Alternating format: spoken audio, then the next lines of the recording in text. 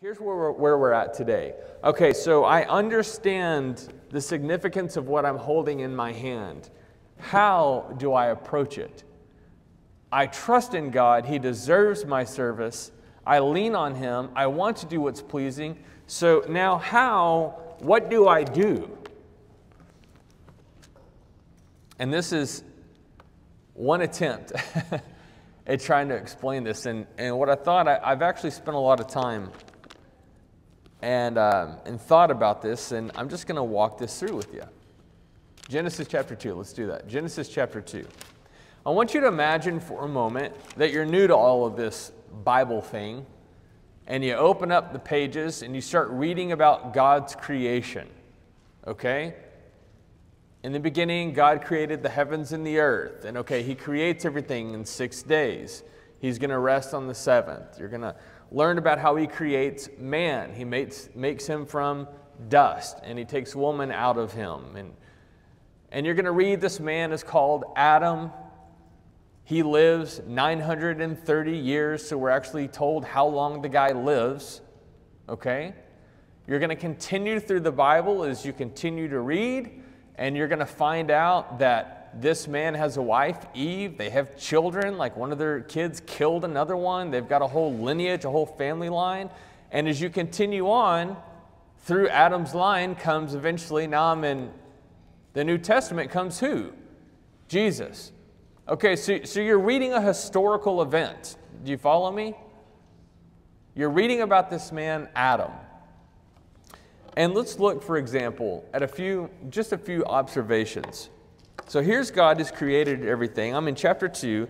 Thus the heavens and the earth were finished, and all the hosts of them. And on the seventh day God finished His work that He had done, and He rested on the seventh day from all His work that He had done. So God blessed the seventh day and made it holy, because on it God rested from all His work that He had done in creation. Okay, you're reading that, you continue on. Okay, so God rested.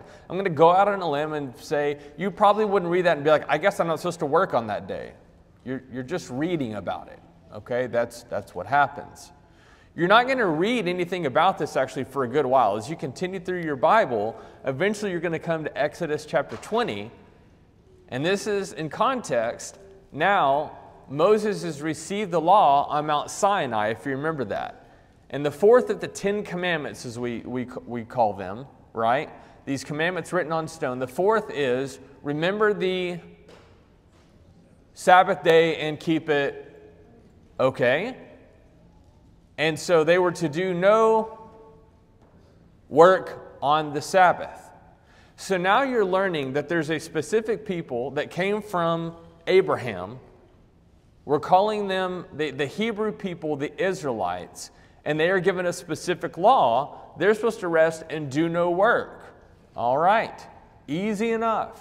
You're going to continue on, and obviously this group of people, the Israelites, end up being a very important people in the biblical narrative. Just a couple examples to get the job done. Look at Romans chapter 3, for example. How Paul talks about the Israelite nation. I'm in Romans chapter 3, verse 1. Then what advantage has the Jews, or what is the value of circumcision? Much in every way. To begin with, the Jews were entrusted with the oracles of God. Specifically, that group of people. And just so you're not going crazy, look at chapter 9. He doubles down on this commentary of the Jews. Now, right now, he's talking about how that he wished he could be accursed on behalf of his brethren. Verse 3 of chapter 9. My kinsmen according to the flesh. Look at this, verse 4. They are Israelites. He's naming them specifically, and to them belong the adoption, the glory, the covenants, the giving of the law, so the 10 commandments, the worship, and the promises. To them belong the patriarchs, and from their race, according to the flesh, is the Christ, who is God over all, blessed forever. Amen. From that people, specifically through that lineage, comes Jesus. And this is a special people given special promises and law and covenants and all the good stuff. Now, they bring forth Jesus. Let's talk about Jesus for a moment. Look at Galatians chapter 4. Galatians chapter 4. Where is he going with all this? Just hang in there. We're just studying. We're just talking Bible. This is, we're going through a process right now. Okay, I'm in Galatians chapter 4, 4 and 5. But when the fullness of time had come, God sent forth his Son, born of woman, born under the law, to redeem those who were under the law, so that we might receive adoption as sons. Jesus Christ was born into what family? The Israelite family. Jesus Christ was under what? The law. What law? The Mosaic law. He came, it says, to redeem those who were under the law. So he came to redeem his people. Okay? These passages you're familiar with. Matthew chapter 5. Jesus was not against the old law. Jesus actually had to keep the old law. Jesus states in his Sermon on the Mount, in chapter 5, verse 17, do not think that I have come to abolish the law or the prophets, which is interesting language considering what we're going to read here in just a little bit. Do not think that I have come to abolish the law or the prophets. I have not come to abolish them, but to fulfill them. For truly I say to you, until heaven and earth pass away, not an iota, not a dot will pass from the law until all is accomplished. Do we see that? I didn't come to abolish it. I came to fulfill it. And nothing's going to pass away from this law until I what? Yeah. So he's going to fulfill this. Now listen to this, Ephesians chapter 2. So he's going to fulfill it and he's going to redeem his people. No problem there. Now we read Ephesians chapter 2, 11 through 16. Therefore remember that at one time you Gentiles in the flesh, called the uncircumcision by what is called the circumcision, which is made in the flesh by hands. Remember that you were at the time separated from Christ, alienated from the commonwealth of Israel, and strangers to the covenants of promise, having no hope and without God in the world. But now in Christ Jesus, you who were once far off have been brought near by the blood of Christ. For he himself is our peace, who has made us both one and has broken down in his flesh the dividing wall of hostility, by abolishing the law of commandments. Now that's interesting. Have you ever thought about that? I did not come to abolish the law. Who has made us both one and has broken down in his flesh the dividing wall of hostility by abolishing the law of commandments expressed in ordinances, that he might create in himself one new man in place of the two, so making peace, and might reconcile us both to God in one body through the cross, thereby killing hostility. You're also going to learn, okay, so he came to fulfill the law, but he does end up abolishing the law. And now he doesn't just come to save the Israelites, he comes to save who? Everyone. That was the mystery that Paul would keep writing about, the mystery that is now revealed. The mystery is this: everyone of faith is included, right? Hebrews chapter 8, look at this. Hebrews chapter 8.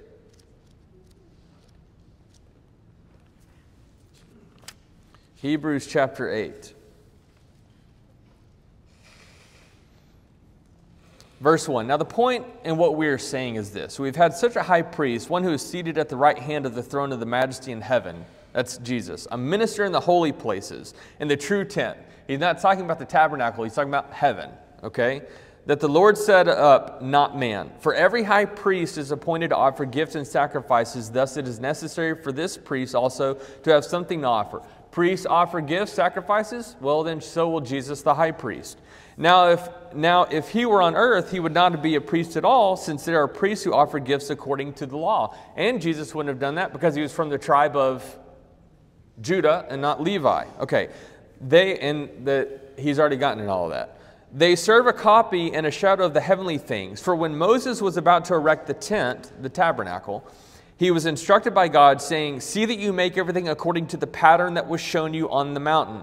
But as it is, Christ has obtained a ministry that is as much more excellent than that of the old covenant. As the old covenant, mediates is better, since it is enacted on better promises.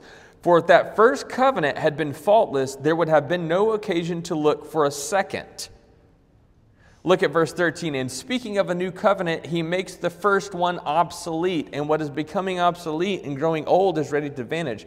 Now, I think it's just saying it's getting ready to. There were still Jews that were still trying to keep to it. Now that was about to go away. There was not even an ability to do that once Jerusalem was punished. But the reality is that Christ made it obsolete.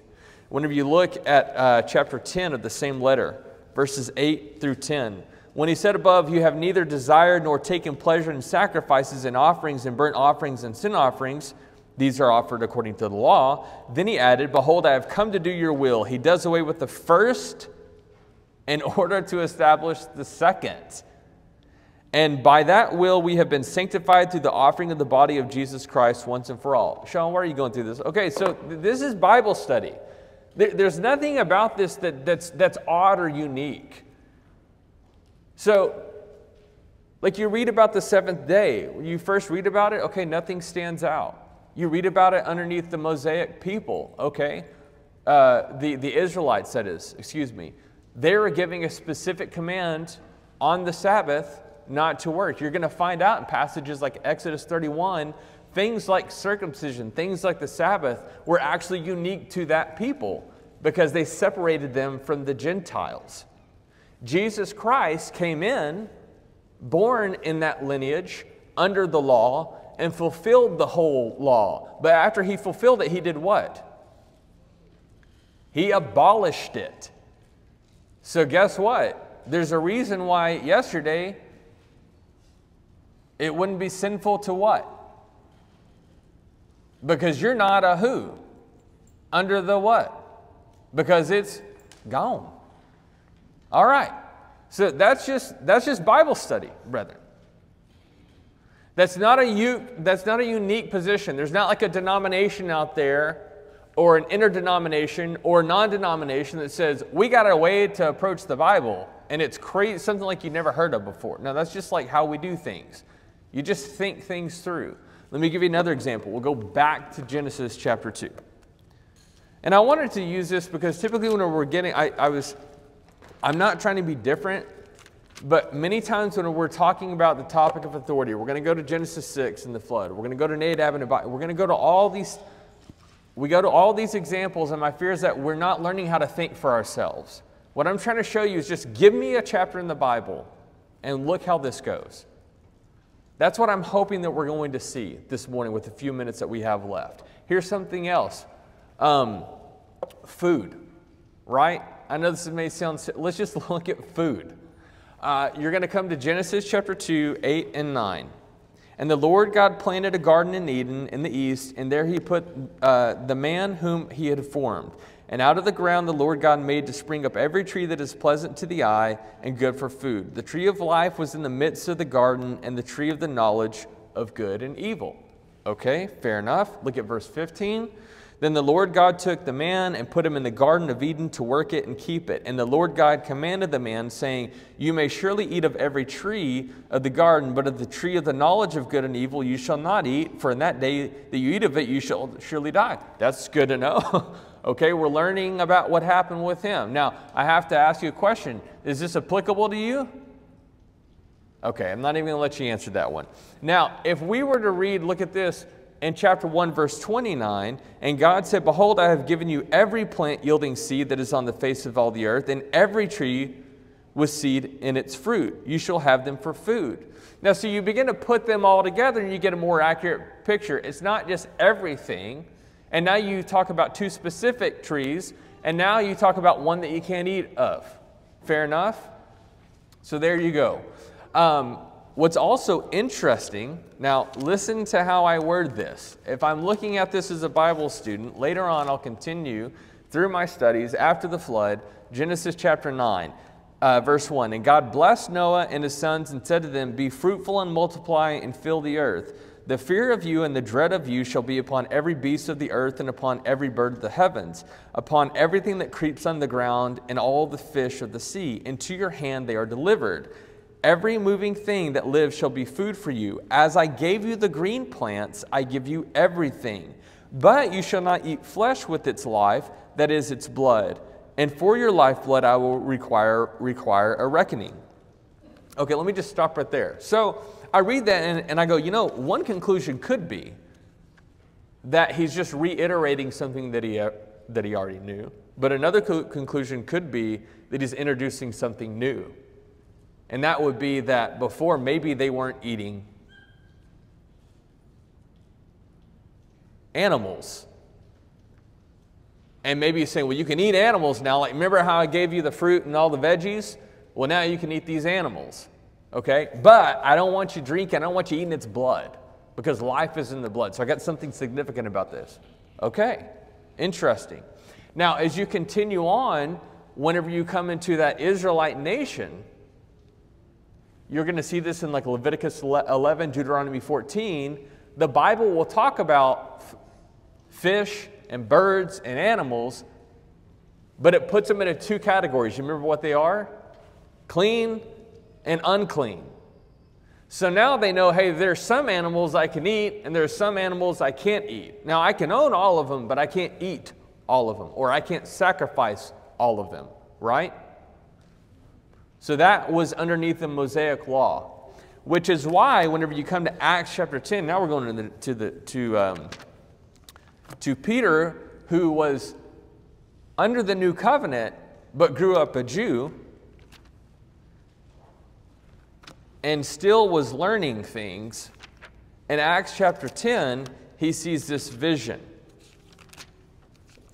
Now notice what happens here. Acts chapter 10, verse 9. The next day, as they were on their journey and approaching the city, Peter went up on the housetop about the 6th hour to pray. Okay, and he became hungry and wanted something to eat, but while they were preparing it, he fell into a trance and saw the heavens open and something like a great sheet descending, being let down by its four corners upon the earth. In it were all kinds of animals and reptiles and birds of the air. And there came a voice to him, "Rise, Peter, kill and eat." But Peter said, "By no means, Lord, for I have never eaten anything that is common or unclean." So when it talks about there being all kinds of animals, what that's showing you is that apparently he's seeing clean and unclean animals, or else why would he say, "No, I've never eaten anything that's unclean"? And the voice came to him again and said a second time, "What God has made clean, do not call common." Now, there's a couple things going on here with the larger text here. You got Cornelius that's about to, a Gentile is going to come to the Lord. But there's a lot of, there's more significance behind this. It's a new era. It's a new covenant. There are changes going on. Here's what's interesting. In Mark chapter 7, there was criticism. Why aren't your disciples eating with washed hands? They're eating with defiled hands. Now, this was a custom, a tradition that they had. I'm in Mark chapter 7. Mark 7. Jesus ends up teaching them. Let's just start in verse 14. And he called the people to him again and said to them, "Hear me, all of you, and understand. There is nothing outside a person that by going into him can defile him, but the things that come out of a person are what defile him." And when he had entered the house and left the people, his disciples asked him about the parable, and he said to them, "Then are you also without understanding? Do you not see that whatever goes into a person from outside cannot defile him, since it enters not his heart, but his stomach, and is expelled?" Then the author says, "Thus he declared all foods clean." So it was in his teaching there, but they're not yet quite grasping it. It's not come to fruition. Which is not why in Romans 14, are you having fun? You all look so happy this morning. I'm happy too. Romans 14. This is why in Romans 14, verse 1, "As for the one who is weak in faith, welcome him, but not to quarrel over opinions. One person believes he may eat anything, while the weak person eats only vegetables. Let not the one who eats despise the one who abstains, and let not the one who abstains pass judgment on the one who eats, for God has welcomed him. Who are you to pass judgment on a servant of another?" God's welcomed him. You know what you find out as you connect all these dots? So there's a problem whenever someone comes up to a Christian and then they say, oh, if you follow the Bible, why do you eat shellfish? Well, because I'm not a Jew under the old law. See that?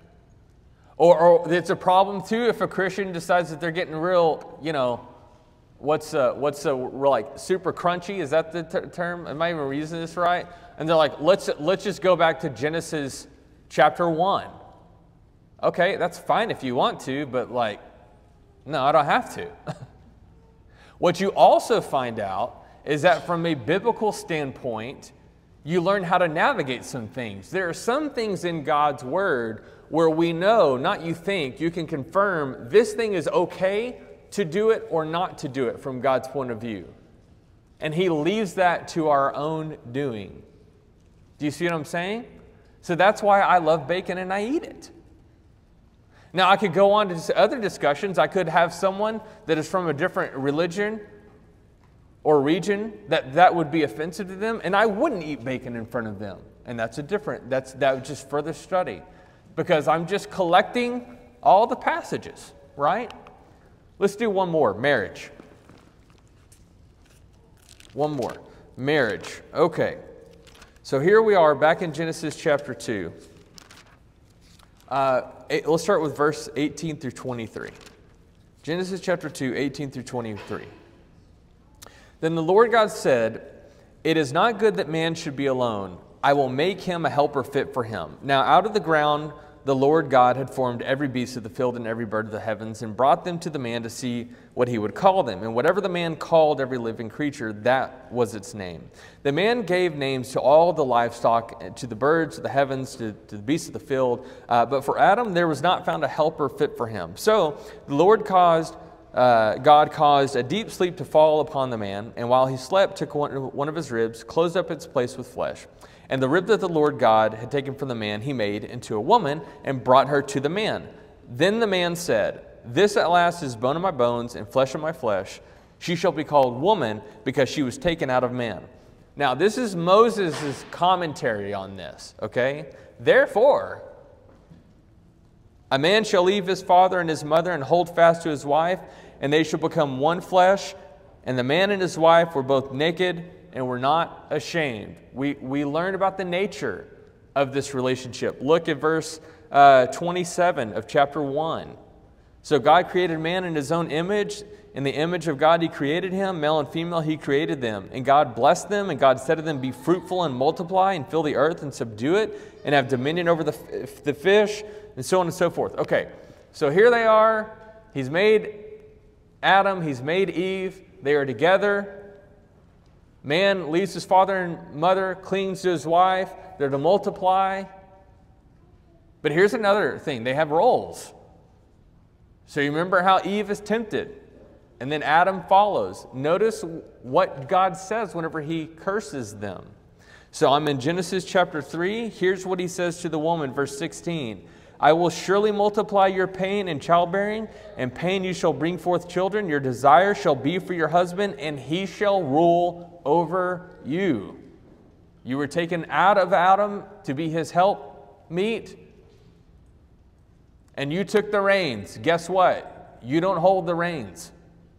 Adam, because you have listened to the voice of your wife, and you have eaten of the tree of which I commanded you, you shall not eat of it. Cursed is the ground because of you. Adam shouldn't have been listening to your wife, and you're going to be cursed. So here's another thing that's fun. You're going to see as we start going through the Bible that men, again and again, are taking a position of leadership.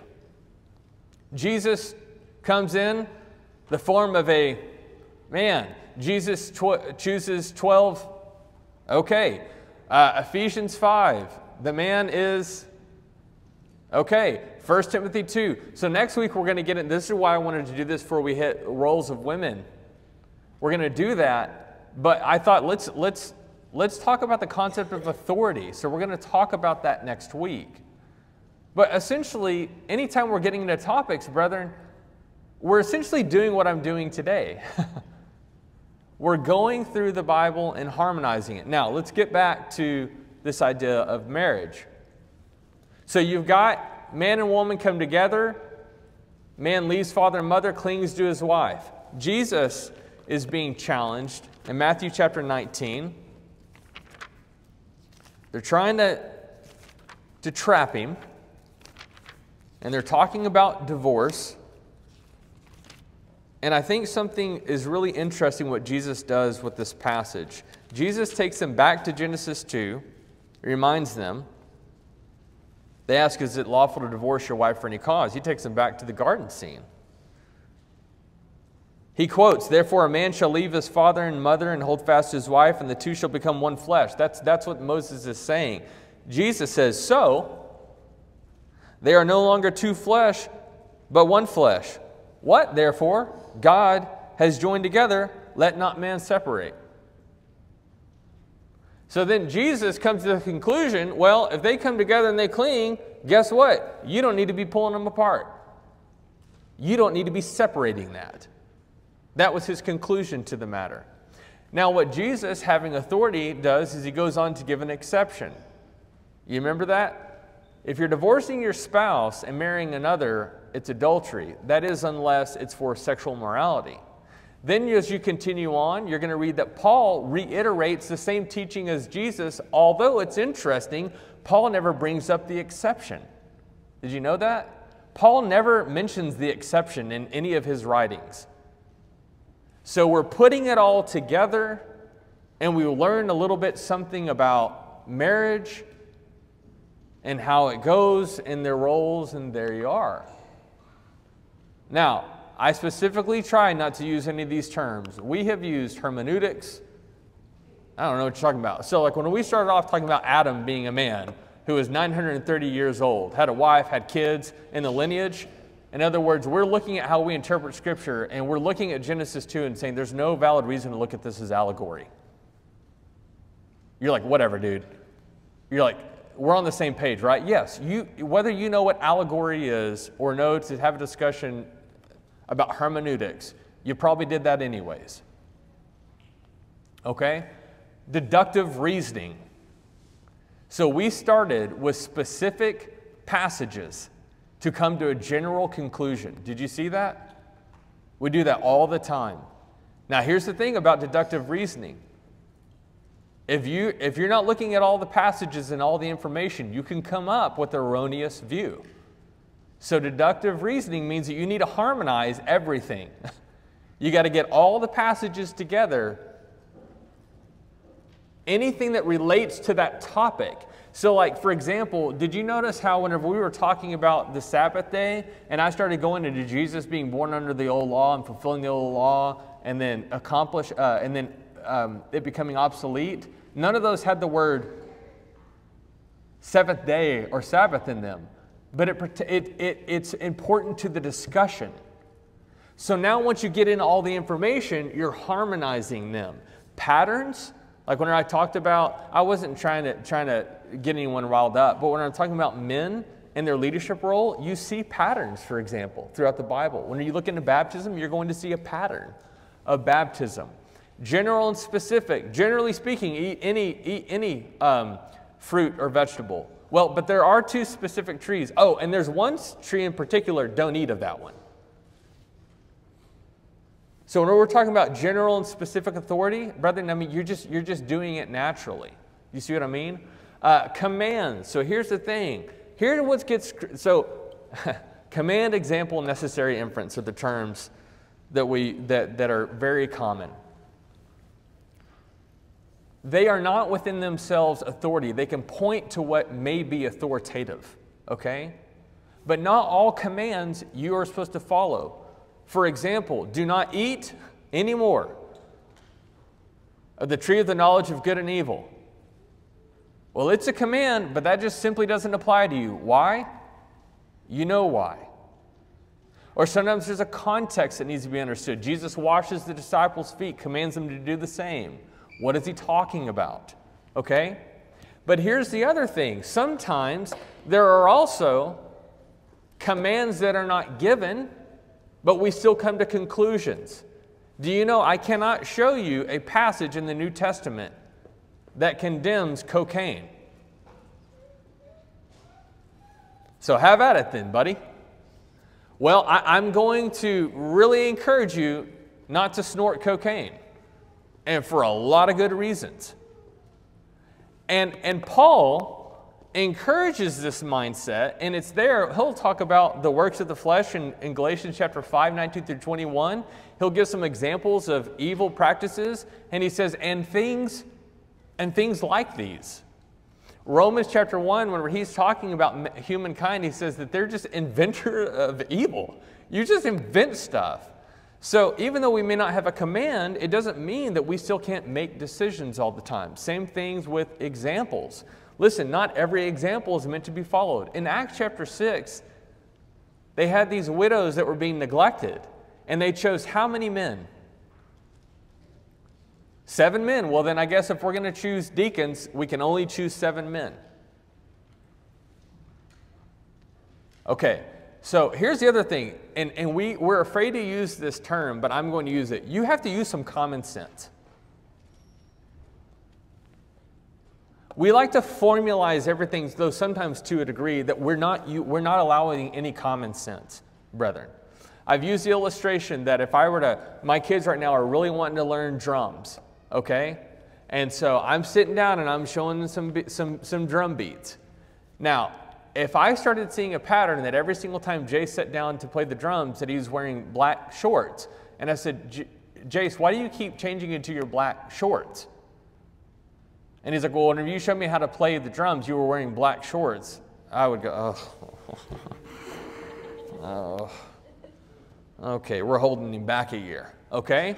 So you're gonna use some common sense, brethren, and it's okay to say that.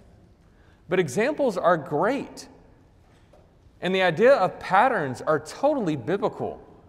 And so we're looking at examples and trying to navigate, hey, what do we follow? And can I tell you something? It's hard sometimes. So for those that are in the faith, that have been around, let me tell you, it's hard. I think sometimes I've gotten some right and sometimes I've gotten some wrong. We may get some things wrong, but we continue to try to seek, okay? We keep trying. Necessary inference. This is the one we don't like. And the reason why we don't like necessary inference is because we come to conclusions that are not necessary inferences. And we put it in the category of a necessary inference. So for example, whenever I took you to Genesis 9, and I said, listen to how I word it. I said it could be that God is just reiterating something. Maybe their family was already eating animals, but God is just reiterating something that wasn't recorded for us. Or maybe it was something new. Do you see what I mean? I can't prove it one way or the other. Although you're like, yeah, but I like to think it sounds like it's new. I agree with you, but I don't know that. I don't know that. Whereas, if you got something like in Acts chapter 8, look at this passage. So Philip meets the eunuch on the chariot, if you remember that one. And he's reading from Isaiah 53. Do you understand what you're reading? How can I unless someone guides me? And so Acts chapter 8, look at verse 35. Then Philip opened his mouth, and beginning with this scripture, he told him the good news about Jesus. So he starts with Isaiah 53 and then teaches him about Jesus. The next verse, and as they were going along the road, they came to some water, and the eunuch said, see, here's water. What prevents me from being baptized? There is no reasonable conclusion to say that whenever he preached Jesus to him, he didn't talk about baptism. That is actually a necessary inference. He started with Isaiah 53, preached Christ into him, and the next thing the guy is doing is like, well, there's water. I guess I should be baptized. Do you see that? Whenever Jesus was baptized, he went into the water. He came, remember the Spirit? He came out of the water. Do you think Jesus was sprinkled? Philip went, and the eunuch went into the water, the text says, and they came The necessary inference is that they went into something and came out. There's no escaping that. Or whenever now we're thinking about something, well, who is baptism for? Well, I'll tell you this. It's for those who can hear, who can understand, who can believe, who can repent. So if you can't do that, I guess it's not. Brethren, we use this conclusion all the time. You know, I cannot take you to a passage that deals with people who are mentally handicapped. Are you worried that those who are mentally handicapped are going to hell? Why?